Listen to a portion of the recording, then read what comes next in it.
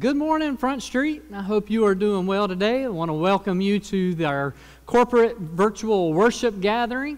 We're thankful to have this opportunity to be able to stream our services and be able to still come together and worship even though we can't physically be together. We are celebrating today the birth of Benjamin Archer Scora. Troy and Jennifer welcomed their baby boy this past Monday night, so we celebrate with them. He came into the world weighing 9 pounds 5 ounces, 21 inches long, and a head full of hair, more hair than I've probably had in my entire life. So Scora family, we love you guys. We are thankful and celebrate with you, and we lift you in prayer. We want to remember to pray for the Beaver family. We want to pray for Miss Mary Wiles, for Mike Johnson. We want to pray for Miss Norma Hellard. So many in our church are facing battles with cancer and different health issues. We have people in our church that are still going through the grieving process. We have people in our community that are on the front lines battling the coronavirus. Aren't you thankful that we have a God that we can come before and humbly submit our requests, knowing that in His sovereignty, in His power, and in His goodness, that He is taking care of each of us, and we can trust Him with our future. So with that being said, how about we go to the Lord in prayer? Father, we welcome Your presence into this place today. God, we ask You through Your Holy Spirit to come and to speak deeply into our hearts. We thank You, God, for Your presence. We thank You for Your power. We thank You that we have a God who is sovereign, who is all-knowing, who is just omnipresent. He is omnipotent. God, You are so incredibly awesome, and there's so many reasons to worship You and celebrate You today. That I pray that our hearts will just overflow with worship.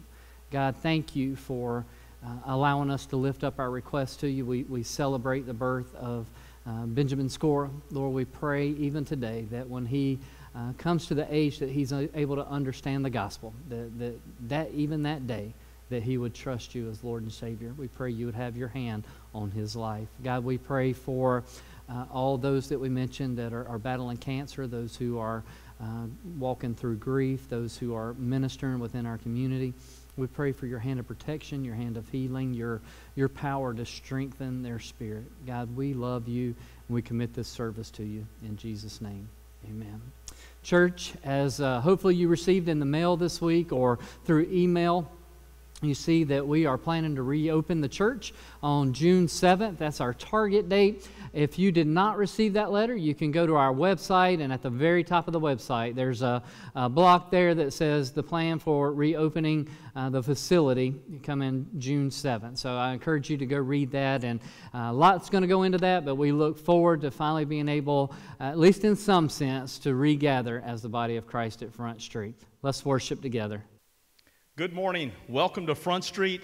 We're glad you're here to worship with us. Join in and sing to our God. He is great and greatly to be praised.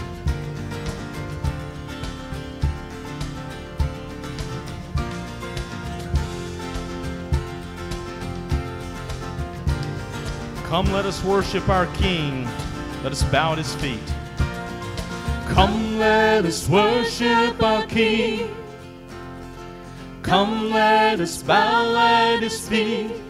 He has done great things. See what our Savior has done. See how His love overcomes. He has done great things. He has done great things. O hero of heaven, You conquered the grave. You free every captive and break every chain, oh God. You have done great things. We dance in Your freedom, awake and alive. Oh Jesus, our Savior, Your name lifted high, oh God. You have done great things. He's done great things today. Let's praise Him. He is worthy. You've been faithful through every storm. You'll be faithful forevermore. You have done great things. and I know you will do it again. For your promise is yes and amen. You will do great things. God, you do great things. Oh, hero of heaven, you conquer the grave. You free every captive and break every chain. Oh God, you have done great things. We dance in your freedom, awake and alive. Oh Jesus, our Savior, your name lifted high. Oh God, you have done great things. Let's praise him, sing hallelujah to him. Hallelujah, God, above it all. Hallelujah, God, unshakable. Hallelujah, you have done great things. Hallelujah, God, above it all. Hallelujah, God, unshakable. Hallelujah, you have done great things. You've done great things. Oh, hero of heaven, you conquered the grave. You free every captive and break every chain. Oh God, you have done great things. We dance in your freedom, awake and alive. Oh Jesus, our Savior, your name lifted high. Oh God, you have done great things. You have done great things. Oh God, you do great things.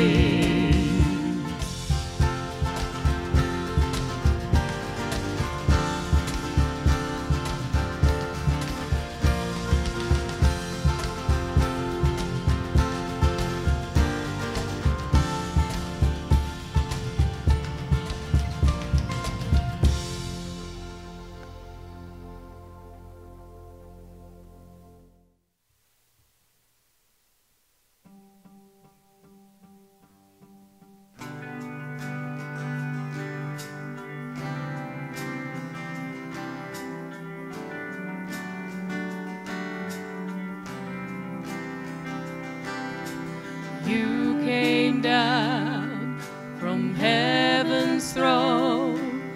This earth you formed was not your home.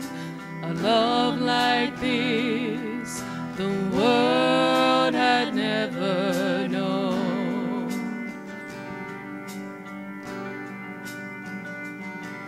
A crown of thorns to mark your name. Forgiveness fell upon your face. A love like this the world had never known.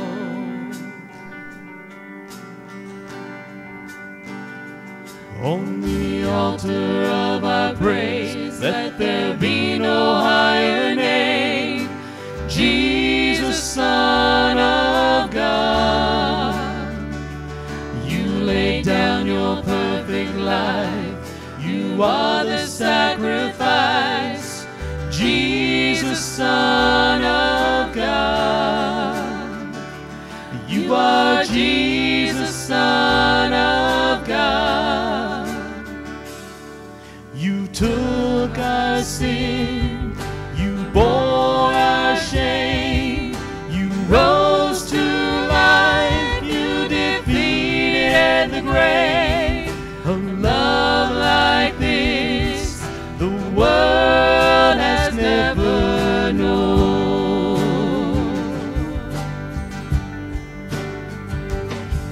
You took our sin, you bore our shame, you rose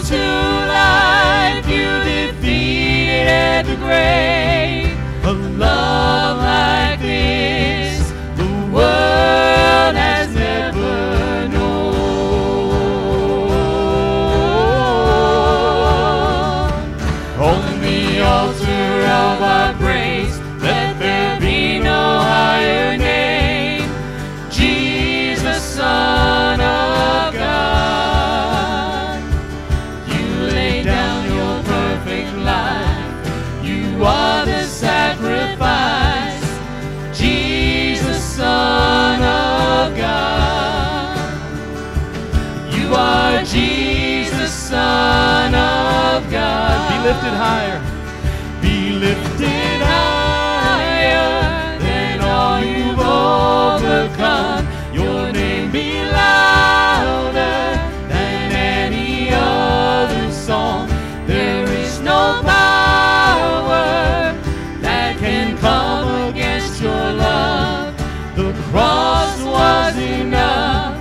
The cross was enough. The cross was enough. The cross was enough.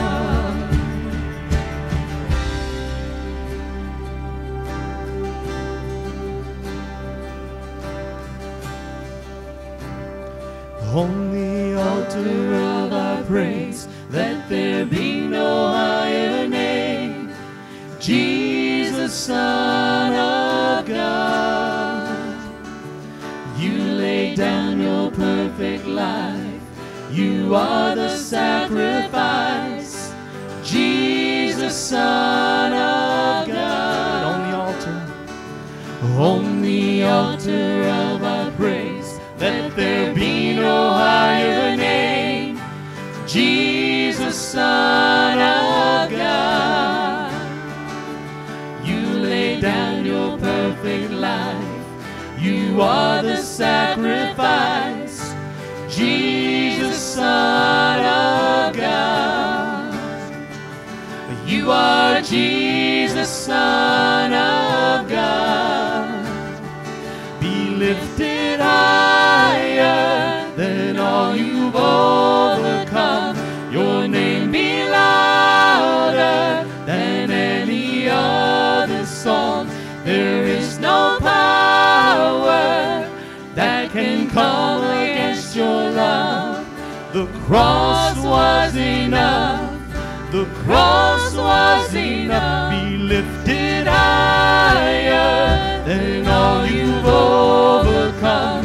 Your name be louder than any other song. There is no power that can come against your love. The cross was enough. The cross was enough. Be lifted higher than all you've overcome. Your name be louder than any other song. There is no power that can come against your love. The cross was enough. The cross was enough. The cross was enough. The cross was enough. The cross was enough. The cross was enough.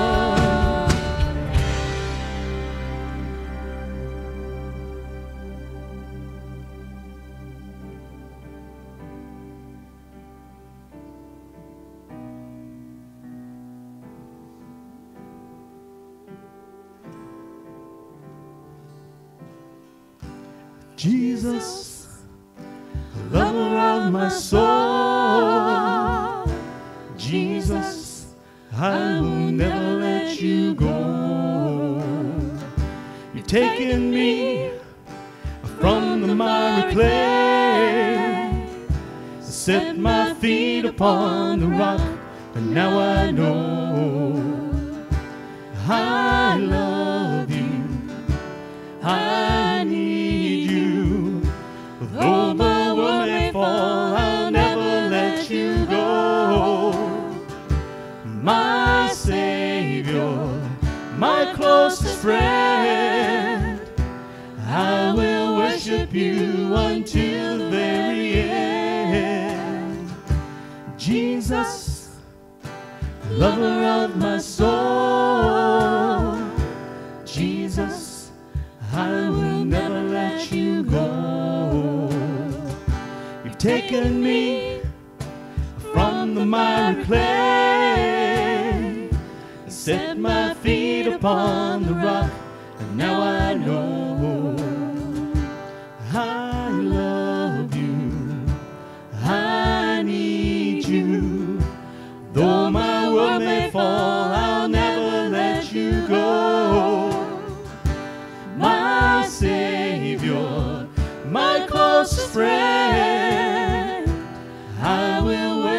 you until the very end.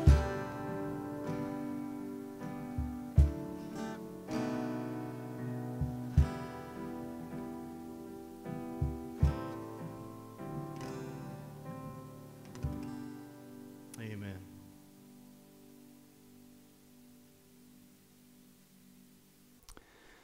January 8th, 1956, the world was shocked to learn of 5 missionaries who had set out to share the gospel with the Auca Indians in Ecuador, to learn that those 5 missionaries, before they ever got the chance to share the gospel, were killed by those very people that they had gone to reach. And I'm sure as word about that spread around the world, it raised a lot of questions. People would question, why would God allow this to happen? Why would these men who had devoted their life to preparing for missions and preparing to serve God, and then they on this first trip to actually meet with and talk with and have an opportunity to share the gospel with a people that they deeply cared about, their lives were just taken, and what was it really worth it? When we think about how the world viewed that, there's a limitless number of possibilities of how people viewed that experience. But what about their families? What about the wives and the young children that they left behind? Many of us are familiar with the story of Jim Elliott, Nate Saint, these other men and their wives, and what happened after that. But 2 women, Elizabeth Elliott, Jim's wife, and Rachel Saint, Nate's wife, just a little over about 2.5 years after their husband's death, they moved into the very village where their husbands were killed. Elizabeth Elliott, her daughter was 10 months old when her husband was killed. So when she moved into that village with a 3-year-old. Into a place that was incredibly dangerous, a place that her husband had already lost his life. She moved there and she stayed there for 2 years as she shared the gospel with these people who were known as the most violent and deadly people on the face of the earth. Rachel Saint stayed there from 1958 until her death in 1994. She spent the rest of her life sharing the gospel with and ministering to the very people that took her husband's life. In fact, the first man that actually came to faith in that village was the man who speared her husband. How would they respond in such a way as this?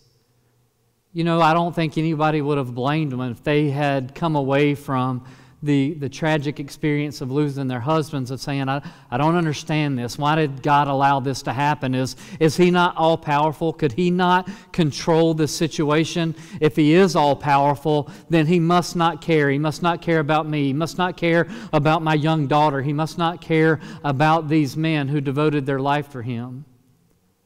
You see, when we enter into times of pain and suffering and times of crisis, what it does is it reveals our true convictions. Convictions are more than just beliefs we hold. Convictions are those beliefs which hold us. And for Elizabeth Elliott and Rachel Saint, what you saw was their convictions that God is good, that God is sovereign, that God is worthy of our worship, and that the gospel of Jesus Christ is too important to hold back, even from those who took the life of their spouse. The same is true for us. As we think about our lives, when we go through times of crisis, and probably we've not experienced anything quite like that, but in our own ways, we've experienced times of crisis. We've experienced times of suffering. We've experienced times of pain. And through those times of crisis and pain, it revealed something about our core beliefs, our convictions. Not what we say we believe, not what we even think we believe. It reveals what we truly believe. Today we're going to be in Genesis chapter 45. we are finally getting to the part of the story in the life of Joseph where we see reconciliation. And we're going to see in this story that for Joseph, this isn't something that came about quick. You know, we started this series 9 weeks ago, and some of you have been like, come on, let's get to the part where Joseph gets restored to his brothers. Let's feel good, because let's face it, we're used to watching a movie or a TV show that within an hour or 2 hours, we go from life is good to something terrible happens, and then at the end, it's all resolved and everything's good again. And that is not how any of us live our life. And it certainly wasn't for Joseph. I think if Joseph could have known he could have gone through this in 9 weeks, I think he would have said, sign me up, because we realized that from the time that we started this series, when we were looking at Joseph's brothers selling him into slavery, somewhere around 23 years had passed. And now here he is face to face.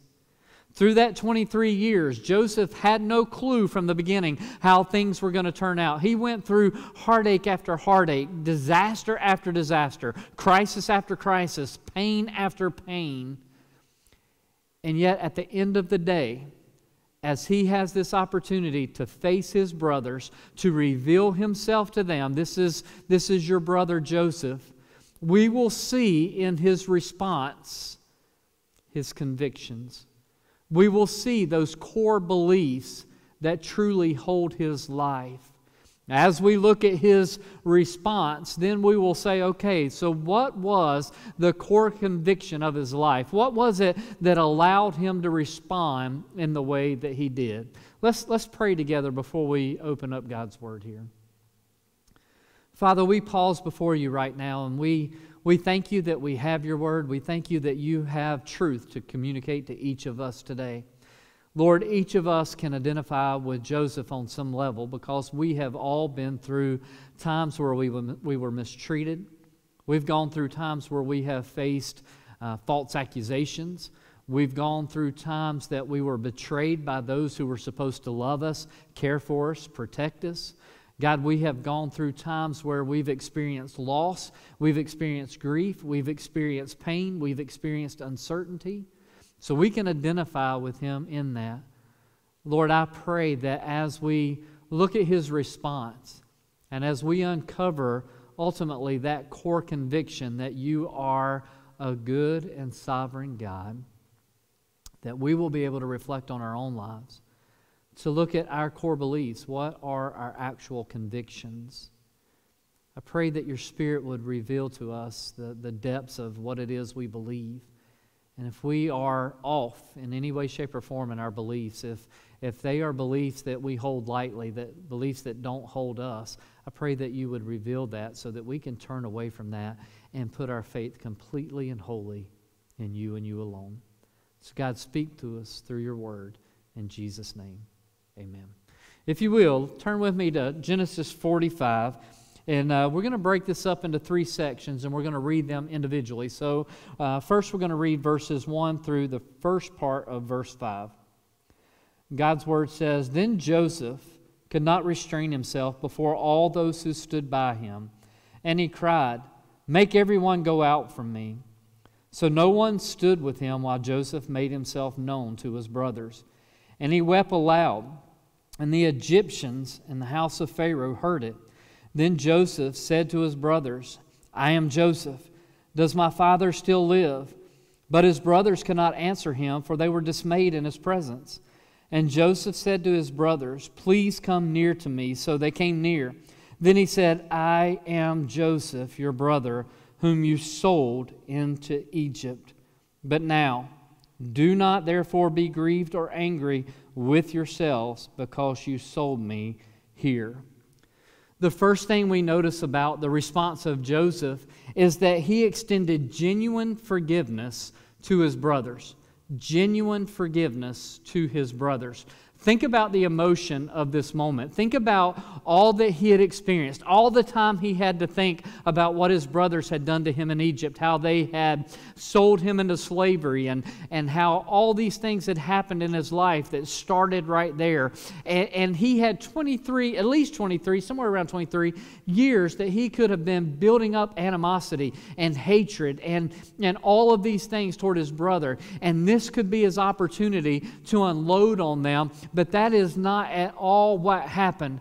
Think about the heaviness, the emotion of this moment as Joseph sends everybody out of the room. You remember when we left off last week, Benjamin had been caught with his cup, and he had told the brothers, hey, he's going to have to stay here. The rest of you are going to go home. He's going to be my slave here.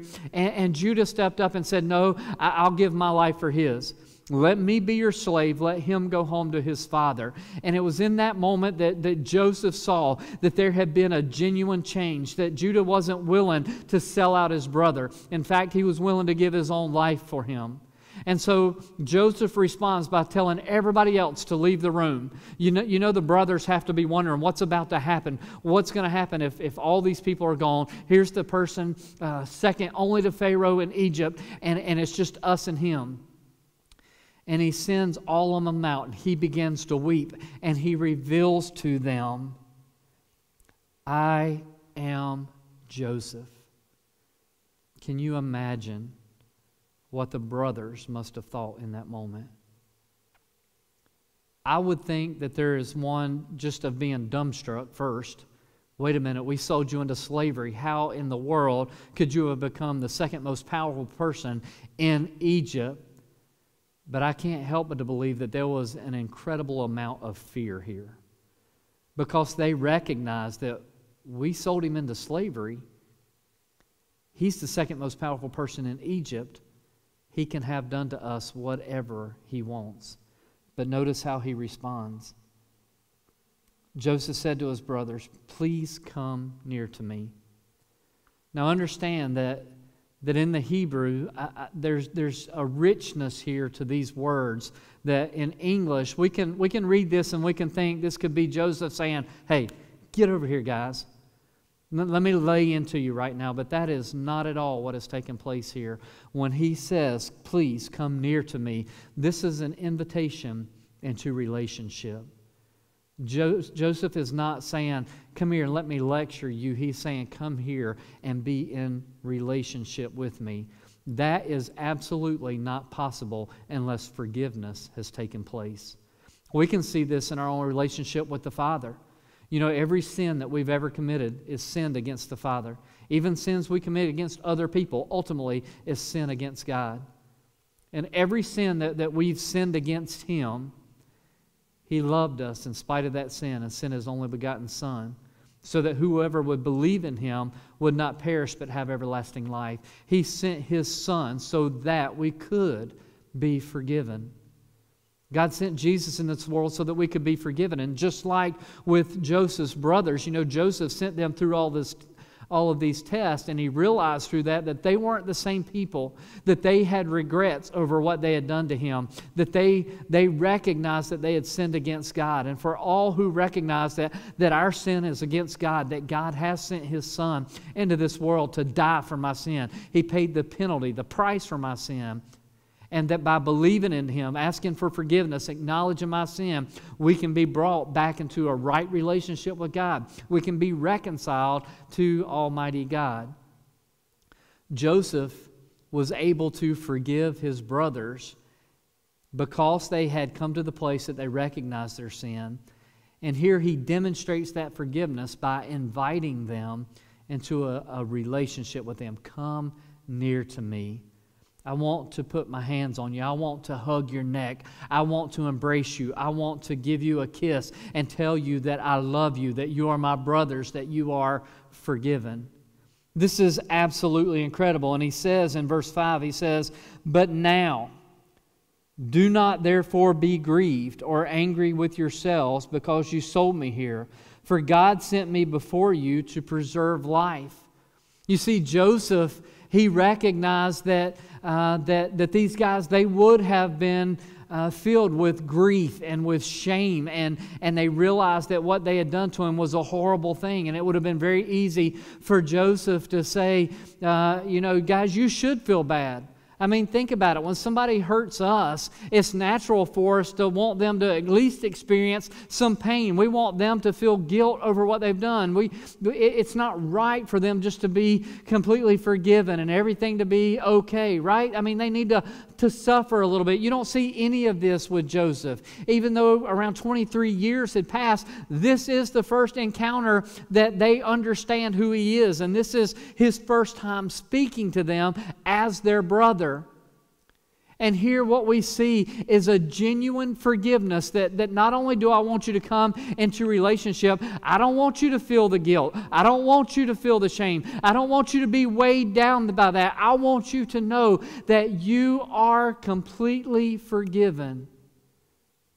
Church, let me ask you this morning. Can you say that about all the relationships in your life? Can you say that there's nobody in this world that you're not still a little bitter with, that you're not still holding a grudge, that you've been unwilling to forgive? You know, when God forgives us, He forgives us of all of our sin, past, present, and future. And He calls us to forgive others. And when we refuse to forgive, that bitterness that wells up inside of us becomes a cancer within our own life that eats away at us. It destroys us from the inside out. You know, you can see here in Joseph, this response is not a typical response. This is not a worldly response. This response shows that there is a man here that has a deep-seated conviction, a belief that there's something bigger here going on than him. And he is able to genuinely forgive his brothers. If you've got somebody in your life today that you have not genuinely forgiven, I want to encourage you to cry out to God and to say, God, I want to be able to forgive as you have forgiven me. I don't deserve your forgiveness. They don't deserve your forgiveness. We need it, God. The second thing we're going to notice about Joseph, his second response, is that he acknowledged God's sovereign plan. Look at the end of verse 5. It says, "For God sent me before you to preserve life. For these 2 years the famine has been in the land, and there are still 5 years in which there will be neither plowing nor harvesting. And God sent me before you to preserve a posterity for you in the earth, and to save your lives by a great deliverance. So now it was not you who sent me here, but God. And He has made me a father to Pharaoh, and Lord of all his house, and a ruler throughout all the land of Egypt." You know, here as Joseph begins to console his brothers and he's expressing that he is forgiving them, he is also acknowledging that there's something bigger there than a story about him. He recognizes that all along the way, these moments are really not his story, that there's a much bigger story in play, and it's the story of God. And he's not saying to his brothers that you're not guilty, that you're not responsible for your actions. He's not saying that at all. You will hear him say, you meant this for evil, God meant it for good. But what he is saying is that through all of this, he is able to see that God's hand was on him, and that God was working through these incredibly difficult circumstances so that in the end, God had Joseph exactly where He wanted him to do exactly what He had called and prepared him to do. It's truly an incredible story. I mean, when we think about this over these 20 years and all the things that happened in Joseph's life, he didn't know. When he was sitting in the pit after his brothers threw him in there, he didn't say, wow, this really stinks, but you know what? I know what God's going to do. God's going to take me into Egypt, and He's going to make me second only to Pharaoh, and all this is going to work out. He didn't know how things were going to turn out, but all along the way, he had a trust that God is sovereign, that God is good, that God has a plan, that He is working for His own good, and I'm part of that plan, and I will trust Him. Joseph could look back over his life at any point and say, you know what? If my brothers had never sold me into slavery, I wouldn't have ended up in Egypt. If I hadn't have been in Egypt, I wouldn't have been in Potiphar's house. If I hadn't have been accused of rape by Potiphar's wife, I never would have been in prison. If I had never been in prison, I never would have met the cupbearer.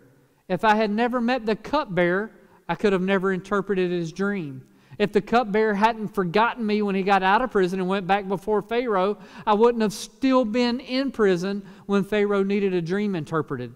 And if I had not been in prison to interpret that dream for Pharaoh, I would be dead. My family would be dead. The whole known world would be in crisis because we would be in a famine that we were absolutely not prepared for. You see, Joseph, even though he didn't know how all this was going to work out, he didn't ultimately know what God's plan was, he knew that God was sovereign, God was in control, and that God had a plan. It's so easy for us when we get into pain and when we get into suffering and when we get into difficulty for us to be so stained by that we become completely self-focused. This inward focus leads to a place where we feel self-pity, and it's all about, oh, poor me and what's happened to me. And that's not to minimize any of our pain. Some of us have gone through incredibly difficult, painful experiences. But when we fail to acknowledge the sovereign hand of God and His plan, then we get in this place that everything is about us. And while we wouldn't say it out loud, ultimately what we believe is that God exists for us rather than us for God. And it's about God is supposed to be there to fulfill my plan rather than seeing that God is sovereign over all and His plan is over all and He has called us and allowed us to be part of His plan and what He's doing. This is truly an incredible story. Joseph says to his brothers in verse 8, he says, "So now it was not you who sent me here, but God." Y'all know these are two of my favorite words in Scripture. It's not y'all who sent me here. Does that mean they're not responsible for that? No, they did send him there. They did place him in a pit in Egypt, and they are responsible for that. But he's saying in light of what you've done, God has done something greater. You did this, but look at what God has done. God has put me in the house of Pharaoh and Lord of all the house and ruler throughout all the land of Egypt. Now I want you to back up to verse 7.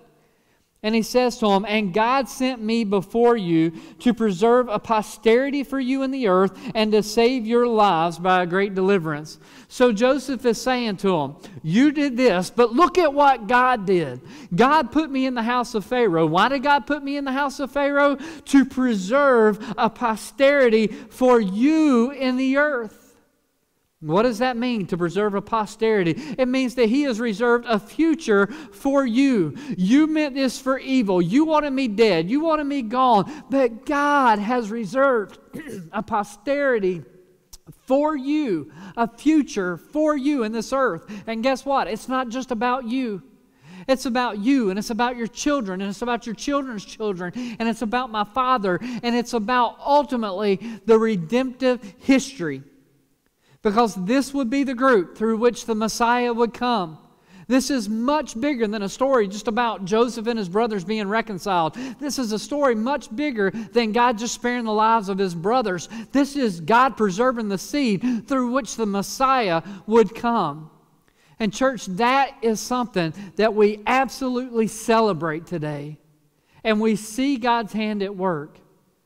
But it's a lot more difficult when we're looking at the pain and suffering in our own lives. Because we want to see now, God, what are you doing? I don't see how you're going to work in this circumstance. This is a horrific situation that I'm in, and I don't see how in any way, shape, or form you can use this for your good. And even if you could, God, I really don't want to be part of it. If we're honest, there are probably times that that's where we find ourselves. You know, for Joseph, he was able to acknowledge God's plan's greater than my life. God's plan's greater than my comfort. God's plan is greater than my security. God's plan is greater than absolutely everything else. And I'm going to stay focused on God's plan. How in the world could he do that? It comes back to his faith.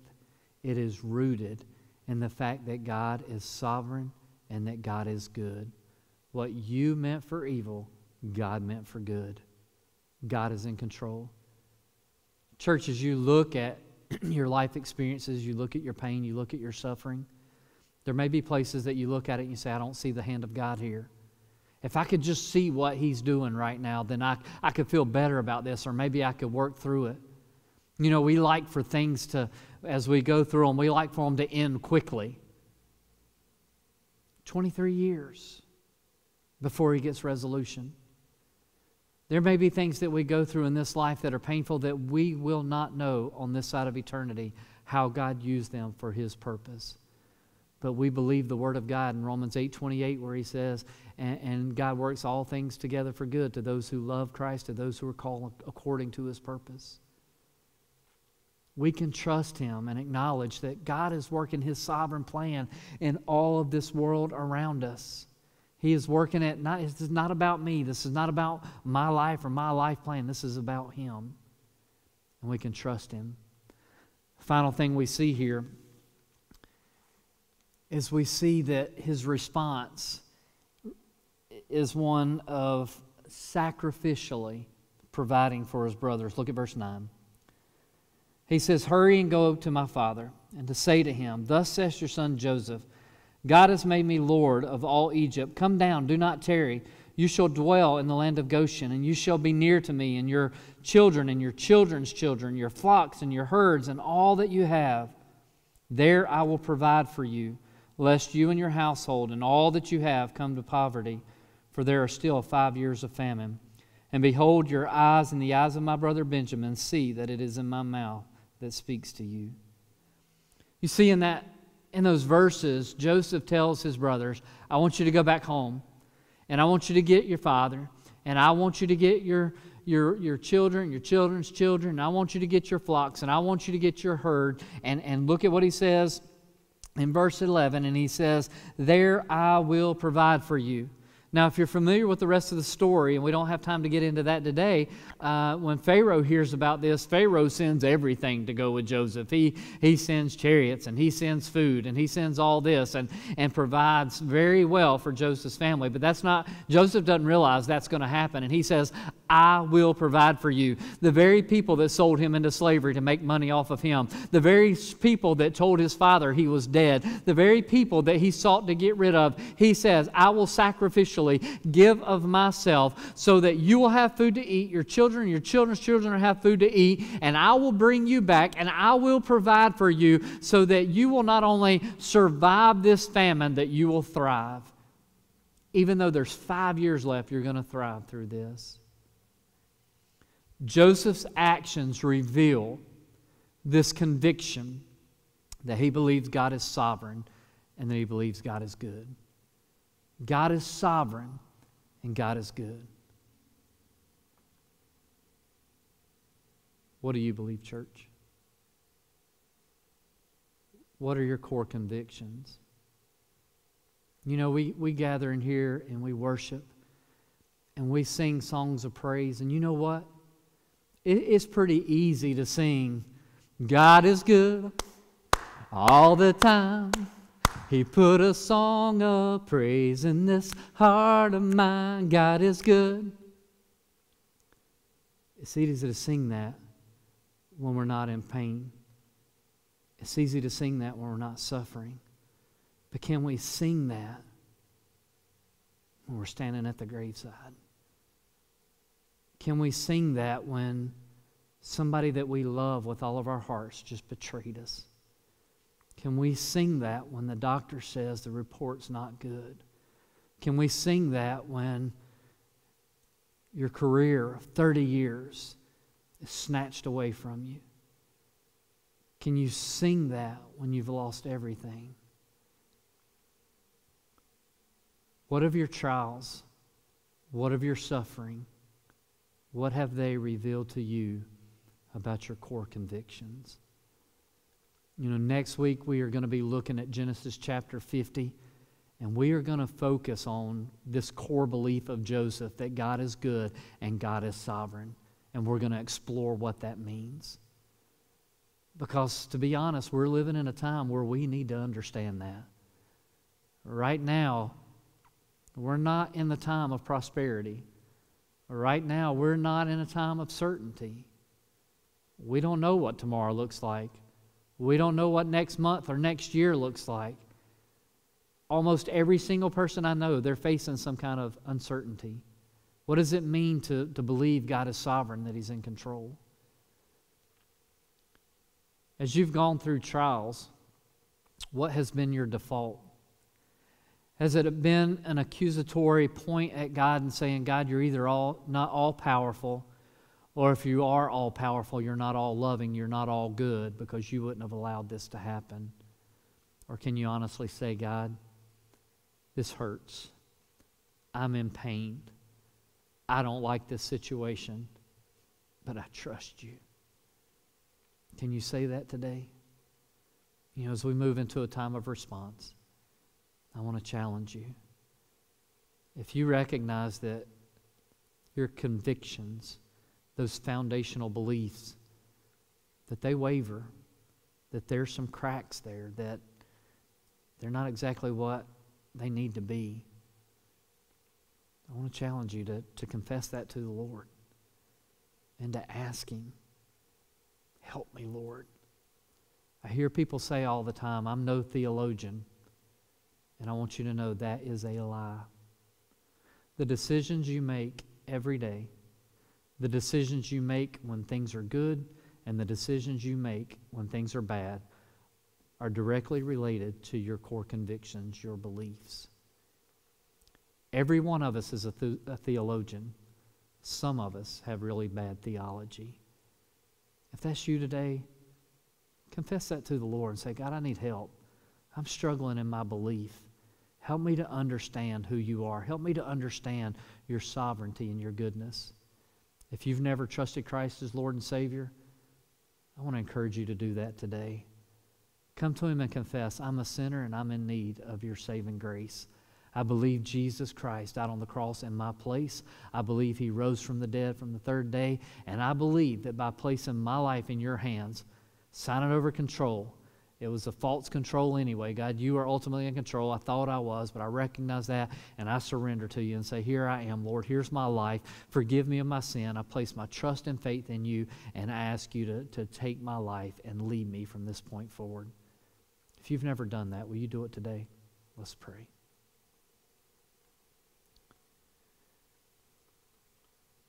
Father, as we humble ourselves before you right now, we pray that as we have a time to sing and respond to you, that God, you will reveal to us exactly what we need to do.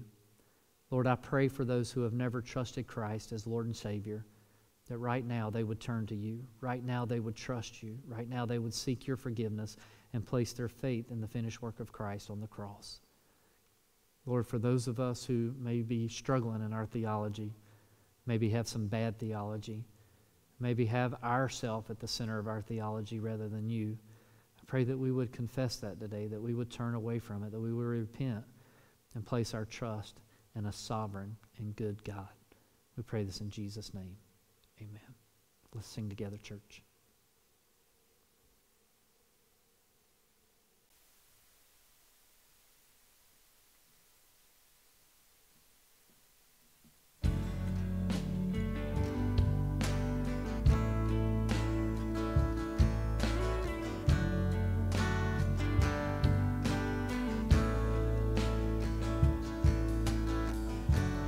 I'm forgiven because you were forsaken.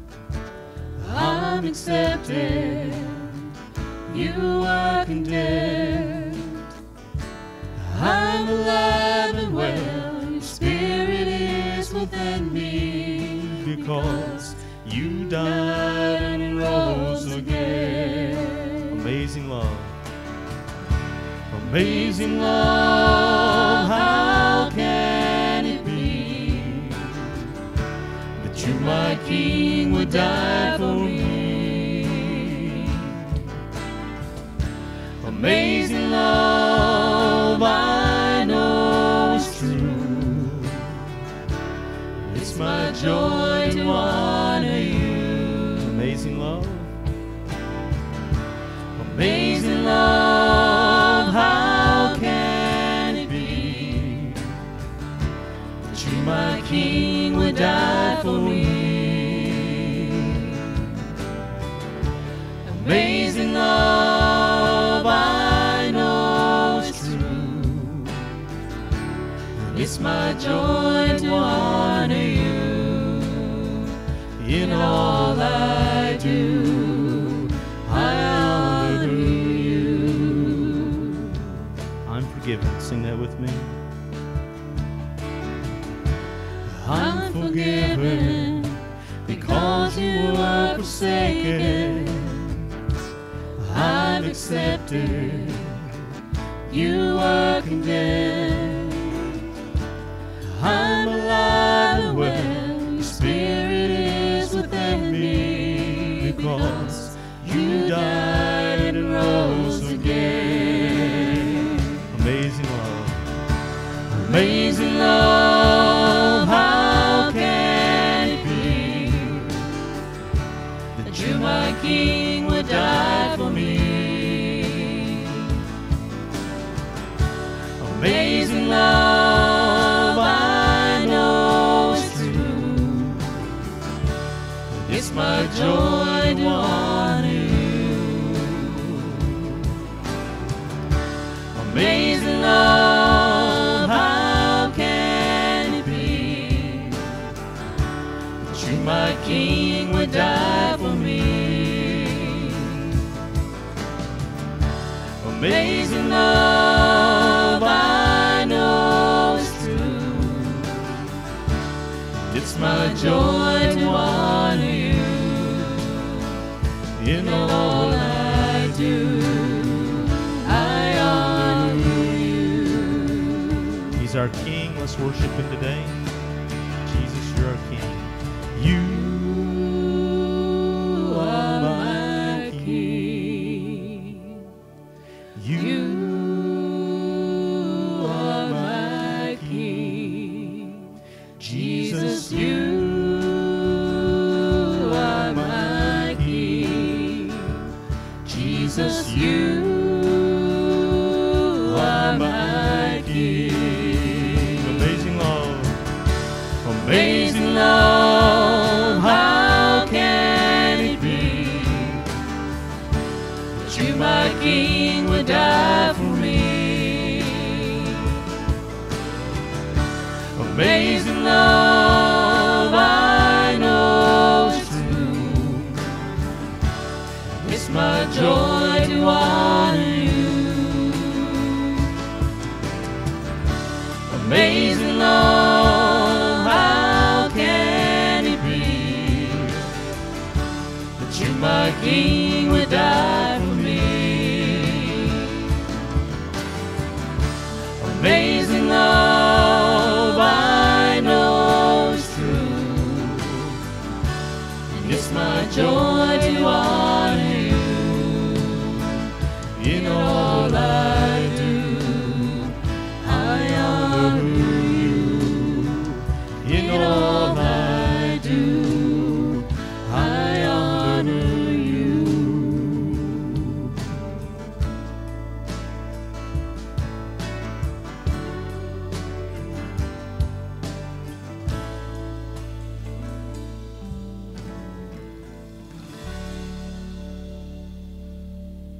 Amen. Amen. Thank you for joining us for worship today. God bless you all. Enjoy your Sunday afternoon. We're praying for you. We love you. Come back and see us next week at 10:30 next Sunday morning, the 31st. God bless.